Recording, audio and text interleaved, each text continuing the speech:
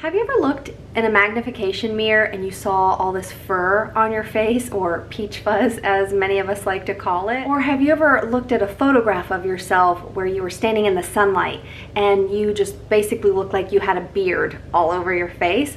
Or have you ever put on your foundation and your makeup and you just couldn't figure out why it didn't look smooth and why it didn't look glowy? Or have you ever invested in a bunch of brand new skincare that everyone is raving about, but you couldn't figure out why it wasn't doing for your skin what maybe it was doing for someone else's skin? So today I wanted to share with you what happened when I started shaving my face and how shaving my face has completely fixed all of those issues. Before I share what happened to my face when I started shaving it, and also I'm gonna do a little demo and show you how I shave my face, I think it's important to answer that #1 question that pretty much everyone always asks me. Aren't you afraid that your hair is gonna grow back thicker and stubbly and darker and you're gonna look like a man's face afterwards? Actually, I used to always be afraid of that, so that's why I never shaved my face. But that doesn't happen. There's different types of hair. So the hair that most of us are probably thinking of is, I think it's called terminal hair. And that's like the hair that a man gets. So for example, my brother, he likes to grow a beard. Well, when his beards don't just stop here, his beards just keep growing and growing and growing, because that's a different type of hair on a man's face. On our face, we have, it's called vellus hair, and that's basically peach fuzz that you see. We never grow a long beard full of peach fuzz. It grows, you know, just about this long, and it just literally looks like the fuzz on a peach. Now, I'm gonna zoom in here in a few, but it's not really time for me to shave my face, and I typically won't wait that long to where, you know, I look like Chewbacca. So I try to shave about once a week usually, sometimes every 2 weeks, it just depends. But I just shaved probably 3 days ago, so you really won't, you know, see much on my face. But the answer is no, it does not grow back like a man. I never get dark, stubbly hair all over my face. When it grows back, it just grows back like the hair is supposed to. Vellus hair grows back as peach fuzz. It doesn't grow back as dark, stubbly hair. So if that's the one thing that's stopping you from shaving your face, if you're like me, and for years I thought, oh no, I'm not about to, you know, have to shave every day like a man, because my fear was that the hair would grow back like a man's hair, that doesn't happen if you're shaving off peach fuzz. Now, there are some ladies out there who have a medical condition called PCOS, polycystic ovarian syndrome, or ovarian disease, and that can cause them to grow hair like a man. So if you are someone with PCOS and you already grow hair like a man, not just peach fuzz, but if your body is producing those hormones to make you grow male type hair, then you might not want to shave, or just talk to your doctor first. I know there are some gals that do have PCOS and they do shave their face. I do get, and I mentioned this in a couple videos ago, every now and then I have like 3 hairs, maybe 4 hairs that are not vellus hair. They're like these pokey hairs that I get. And you know, as we age and get closer to menopause, sometimes we just start to get these hairs. So I always tweeze those out. And I don't mind shaving. I've had those hairs for a few years. They never grow thicker, they don't grow faster. They're just 3 hairs, and I don't grow a ton more. And a lot of you already confirmed that you get those annoying hairs on your chin also. You know, as we get older, we start losing our hair here and get like that little bald spot area, and then we seem to grow hair on our chin. It just makes no sense, but those are the joys of aging. So to answer that question, will my peach fuzz grow back as dark, thick, stubbly hair? The answer is no, it does not do that. I will say, when I first started shaving my face, a few days after shaving, I would rub it this way and I thought, oh my gosh, it must be growing in thicker. It's feeling harder than normal. But it's not growing in thicker. If you know, waited 2 weeks, it would just be the identical peach fuzz that you started with. The reason it's feeling kind of stubbly a few days after you shave is not because it grew in thicker. Think about it. A hair, the way it's formed, it's thinner on the end of the hair. So when we shave it off and that new hair is growing back, it is going to be more of a blunt hair coming in. But give it a week or two. If you didn't shave ever again, it would just grow back to that soft, you know, cozy peach fuzz that you initially started with. So now that I've probably answered the two most common questions that I get all of the time, now I will just jump in and share a little bit about what happened when I started shaving my face and why I started shaving my face. In my last video, I shared about my ride or die razors that I use to shave my face. And I use this brand only, Gillette Sensor XL or the Gillette Sensor. I like the disposable ones, but they also have some that come, you know, with a handle and you can swap out the blades. And there are a ton of other types of products that we can shave our face with. They have the Flawless Touch or Finishing Touch. There are like the little blades, the tinkle razors. You know, a lot of women do use those for their eyebrows or their face. There's a ton of different ones, and I've tried pretty much everything on the market to shave my face. And to be honest, this is what I love. This is my ride or die all-time favorite because I want a super, super close shave. You know, my mom loves that Flawless Touch or Finishing Touch because she'll just do it every single day. I don't want to hassle with that every day or every couple of days. I will just shave about once a week or once every 2 weeks, and I get a super close shave the way my husband gets. But again, since this is that vellus hair, the peach fuzz, it's not going to grow back as fast as these three hairs that I have on my chin, or of course the hair on my husband's face, how fast that grows back. Now also, I see a lot of videos where people are shaving their face and then they call it dermaplaning. This is not dermaplaning. I mean, sort of with a razor, a real razor, I am getting the same effects of having your face dermaplaned. I did get my face dermaplaned, I guess about 10 years ago. I never get facials. I think I've had one facial in 10 years. When she started doing my face, she said, "Oh, your skin looks great." Sorry, this AC in the hotel, it keeps kicking on, so I hope it doesn't get too loud. I even turned it off, and I guess it's, you know, got a mind of its own and it's just gonna turn on when it feels like it. But so when she started analyzing my face, she said, "Well, your skin actually looks really good." Of course, you know, I have my melasma and a few breakouts, but she said, "Before I can really start doing your skincare and doing your serums and really taking care of your skin," she said, "we've got to get rid of all this hair on your face." And of course I laid there thinking, oh no, I can't believe this is happening, but I thought I'm gonna trust her because surely she's not gonna be dermaplaning my face and then my face is gonna grow back like a man. It was probably one of the most amazing things that I ever had done to my face. Now, I've never had lasers, I've never had peels. I just don't go to the spa. I do get Botox, but I talk about that all the time. I don't get it for my cosmetic reasons, I get it for migraines. And so 3 of the injections go here in my forehead and then the rest go all over the back of my head and my neck. I've never had fillers. I'm high maintenance for myself as far as like skincare routines I like to do at home, but I am not high maintenance as far as wanting to go and hassle with having, you know, things done at a spa. So I will say I was pretty nervous, but afterwards, oh my gosh, I could not believe my skin looked that good. It was just, I was just used to always looking in the mirror and, you know, seeing a furry animal smiling back at me.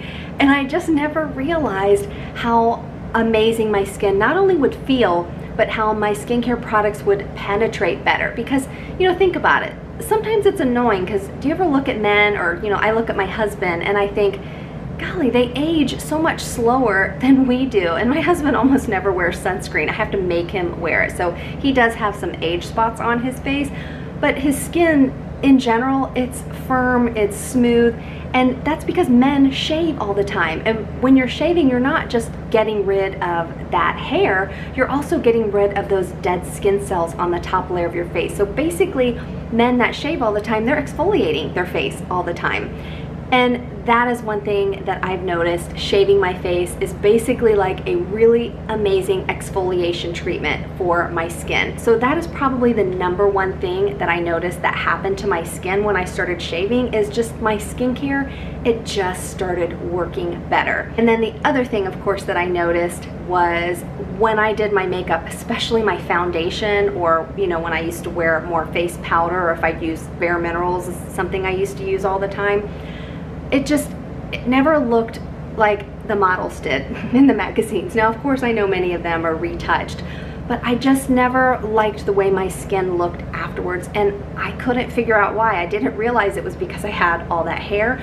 I'm telling you, when I shave my face, my foundation, oh, it goes on so smooth and flawless, and when I look in a magnification mirror, it just looks like my skin. It doesn't look like I have that kind of layer of foundation sitting there, or especially if you do use powder, you'll know what I'm talking about, how it just, everything gets trapped in the little hairs and it just looks kind of cakey. So that was another huge thing that I noticed when I started shaving my face. Now, something else that I think is really important, number one, is the type of razor or device that we use. If you use like the Flawless Touch or those that just kind of, you know, gently remove that peach fuzz, you're not gonna have like super close shave. But if that's what you want to start with, just to kind of get used to what it looks like I said, my mom, she loves that device, and I'll link it down below. I could be calling it wrong, but I'll link it down below so that you know exactly which one I'm talking about. But, and like I said, there's little handheld razors, the Tinkle razors, a bunch of different ones, and I've used a ton of them, but the blades on those are just, they're just not as good as a good quality razor. When you see people saying, oh, I dermaplaned my face, I've used really expensive at-home dermaplaners, and I just use a razor. It's cheaper, it works better. These at-home dermaplaners, it's fancy, and it's got this slight vibration, and you know, with that little blade, but it's not real dermaplaning, you guys. So if it says it's an at-home dermaplaner, you know, they're like $100, $200. You know, I do like some pricey things, but I've already tried those, and I just don't think that they are worth the money, because a good old-fashioned razor, this brand only, is, to me, the best to shave my face. So when I shave my face, I have a specific skincare routine that I do. Number one, I only shave my face at night. I never, ever shave my face during the day. And of course it's daytime right now, because since we're in a hotel, I can only film during the day. So let's hope I don't regret later doing this video during the day, because I just don't like to put sunscreen and things like that on after I have shaved my face. So for me, I always like to shave my face at night. And then I'm not gonna use like Retin-A or my retinol gel or any acids or anything crazy like that in the skincare routine. On the night that I use a razor and shave my face, I have a very specific skincare routine that I use. Now, I'm sure most of you always see guys lathering up with shaving cream and then they shave. Yes, you can absolutely do that. When I first started, I would, of course, cleanse my face, and then I would put, you know, a nice layer of the shaving cream on my face so it's nice and lubricated, and so that the razor would glide nice and easily. So if you want to use a shaving cream, use one, but I think you should use one that's fragrance free. And also, after you rinse the shaving cream off your face, wash your face with your face cleanser, because some of those ingredients in shaving creams, you know, you don't want them to cause irritation or sensitivity or clog your pores or whatever. So if you need to use an actual shaving cream, go for it. I don't do that anymore, because I just like to use my face cleanser. Now, sometimes I don't recommend that you do this. Sometimes I will shave dry with no products on my face at all, and then I get more of like a spa dermaplaning treatment, and then I like to tap the razor on just a black cloth or even on top of like a handheld mirror, and you'll see all of the fuzz, but not just fuzz, you'll see all the little dead skin cells just all over. And there's just, it's kind of gross, but there's something kind of gratifying about that, to see like, wow, all that came off my face. But for this video, and what I do most of the time, I shave wet, with my face wet. So all I'll do in the evening is I will wash my face with whatever face cleanser. Now, I shouldn't say whatever. I'm not gonna use like a glycolic acid cleanser, or just, I wanna use something gentle. And for me, this is very gentle, but this is also slightly exfoliating, but not in a way that ever burns my skin. But just use whatever your favorite cleanser is. I will list a couple other ones that I really love down below. CeraVe has one of my favorites, and Vanacream, their gentle face cleanser. That one is amazing to shave your face with. I've run out of it, so I can't, I'll pop it on the screen so you see which one I'm talking about.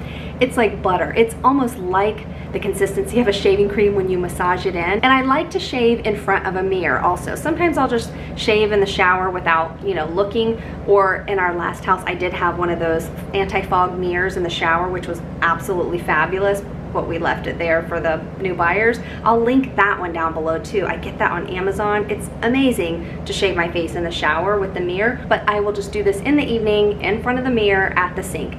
So I will just cleanse my face the way I normally do. And it's important to have your face clean first, because when you're running that razor, you don't want, you know, to push any dirt and bacteria or old leftover sunscreen or makeup into your pores. So I do my double cleanse. So I take off my makeup with my DHC deep cleansing oil, and then I use my face cleanser. And then after I rinse off my face cleanser, I just add a little more face cleanser, enough to give it a good slip. And I make sure, you know, that I have my face nice and wet. And then I like to always use a brand new disposable razor, or I will use this usually only on my face, not my armpits and my legs and all of that, and then my face. This is only dedicated to my face.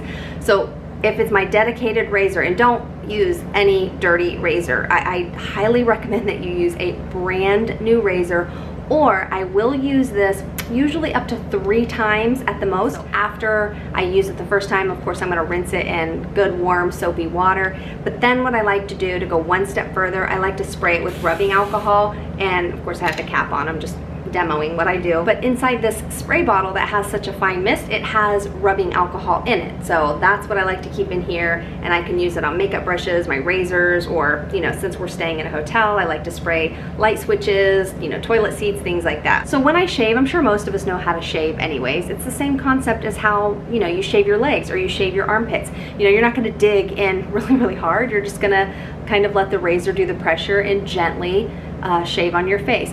I prefer, and I think it's best, to shave going down. Now sometimes I will shave up, but that's very rare because I think it can get a little more irritated if I do that. But if I want a super close shave, I will shave going up. But I prefer to do everything in downward strokes and also sideways strokes. And then sometimes, like for example, when I get around my nose, sometimes I will move my nose, like push my nose to the side basically, and then I will just kind of shave in sideways strokes. And then when I get around my eyebrows, right above my eyebrow, I put my finger over top of my eyebrow because we don't want to accidentally shave off the brow. Like it's taken us this long to grow these brows. We don't want to shave these off. I will also shave right underneath my neck and then just bring it down slightly. I don't go all the way down, but again, use super light pressure. Now you don't need to keep doing 20 passes over one section, because remember, you are slightly exfoliating the dead skin on the top of your face. So you don't want to keep shaving and shaving and shaving in that same section, because then you can cause some irritation, and that's a little too much manual exfoliation. So you want to be very gentle and just do pretty much 1 pass, maybe 2 passes at the most in each section. After I finish shaving, I don't just rinse it off. I will follow up with a second cleanse. And again, not with anything stripping. It needs to be an extremely gentle cleanser for your skin, because you're not trying to disrupt that skin barrier and now cause sensitivity and irritation. And for those of you that already have melasma or hyperpigmentation like I do, if you go a little too crazy, you don't want to trigger that irritation, and irritation will lead to that inflammation in our skin, which the inflammation can lead to more hyperpigmentation. So you want to be extremely gentle with your razor. Now that I've gently shaved my face and then I washed it gently afterwards, the most important part of my face shaving routine is what's about to happen next. I mean, it's not that hard to figure out how to shave our face, or to watch plenty of videos to show how to shave our face as women, but I think what I'm about to share next, and of course this is what works the best for me, what I've learned over the past 10 years of shaving my face. I think some people are dealing with some issues like little razor bumps, or maybe they're getting like little teeny pimples everywhere. If you've ever shaved and you get that, this is probably really important for you to watch what I'm about to share. When I first started, I didn't do a proper routine, and I would get a few of those little, kind of like a folliculitis, like a little inflammation in the hair follicles from shaving. So that's why I think it's really important right after you shave to actually wash off with a very gentle cleanser your shaving cream, or whatever cleanser you were using. Make sure you wash that off afterwards. But now we need to move on to other very important steps. I want to use a very gentle routine, but one that is going to nourish my skin barrier, but also one that is going to prevent those little hair follicles from getting that irritation or any like those little pimple looking things. This bottle looks crazy because I use it to travel and I fill up the full one in here. But this is my Paula's Choice, her 2% BHA liquid. And what a BHA is it's a salicylic acid. Now, I know I said don't use acids and really harsh things on our face, but this is one acid I will use on my face immediately after I shave, because what it does is it helps to exfoliate inside that pore where the hair follicle is. So this isn't something that's necessarily going to peel off the, you know, outside layers of our skin and cause, you know, too much exfoliation. Now, on some people, it might be a little too intense. She does have one that I think is a lower strength than this, but I think most people can use this, you know, once a week, once every couple weeks, and not have any major issues. But of course, I don't know your skin, so always check with your dermatologist first before you use any products that I like for my skin. But what this will do is it will go inside that pore. This is the one product that I always have to use right after I shave, because ever since I started using this right after I shave, I never get those little bumps anymore. So I think that this is such an important step, but again, it might be a little too harsh for some people. So what I like to do, the way I like to use it, especially right after I shave, I will leave my face wet, which of course it's drying now since I started talking. Oh, one thing, I have this little pimple here I wanted to mention. Don't go over pimples with the razor. I pretty much lifted up the razor a little bit right when I got here. It's just a little healing pimple. If the pimple's already inflamed and irritated, you don't want to try to, you know, shave it off. So I meant to point that out. But what I will do is I will just wet my face again, or I'll spray it with some of my Aven thermal spring water. And this is just a super fine mist of just sterilized mineral water in a can. And I will generously spray my face. And I don't dry it. All I do is just dry my eyes so that it's not dripping in my eyes. So now my face is kind of buffered with that good layer of this pure water, and then I will just take a smidge of this Paula's Choice BHA, and it just looks like water, and I'll just pour some in my hand so you can see what it looks like. And I will just do like, that's too much. So I'll either use my fingers and just lightly rub it on all these areas where I shaved, or you could put it on a cotton pad. These are my favorites. I get these off of Amazon. They're like 2x2 medical gauze pads, so this way you don't waste a bunch of your product. But right after I shave, I don't necessarily want to rub, even if I'm doing it really lightly. So I don't usually use these right after I shave, because at this point I want everything to be gentle and no rubbing, no tugging, no scrubbing, nothing like that. So I'll just kind of lightly pat this in.